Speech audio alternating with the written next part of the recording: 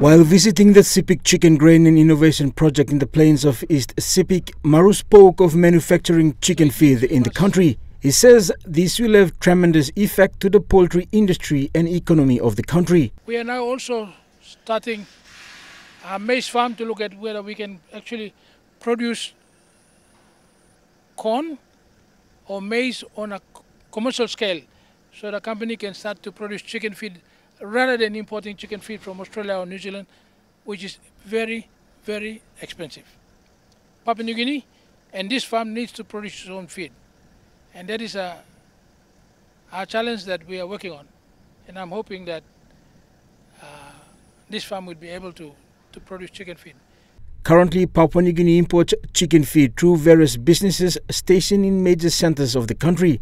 He says producing chicken feed locally will cut the cost of imports and add value to farmers and the final product. Feed is over half of the cost of producing a chicken.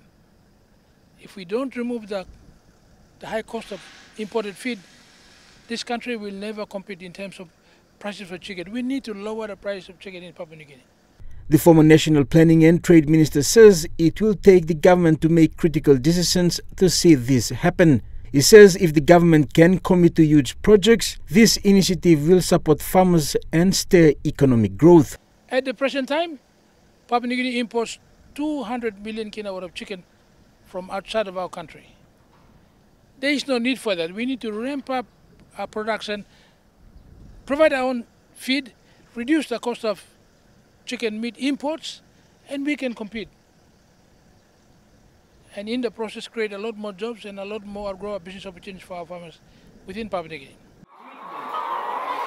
Jack Lapava Jr., National EMTV News.